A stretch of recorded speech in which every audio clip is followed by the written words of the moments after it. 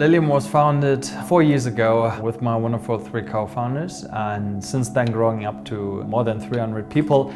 Our vision is to allow everyone to travel anywhere, anytime.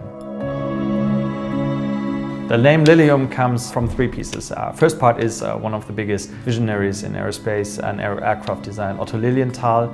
The second part is the lily, the flower itself, and the elegance it's resembling. And the third part is the silhouette of the aircraft itself, which resembles actually a growing lily. We can completely democratize the way how people are moving from city to city, completely independent of infrastructure like streets or railways. We are not only building a jet or an aircraft, we are building a whole new mobility service.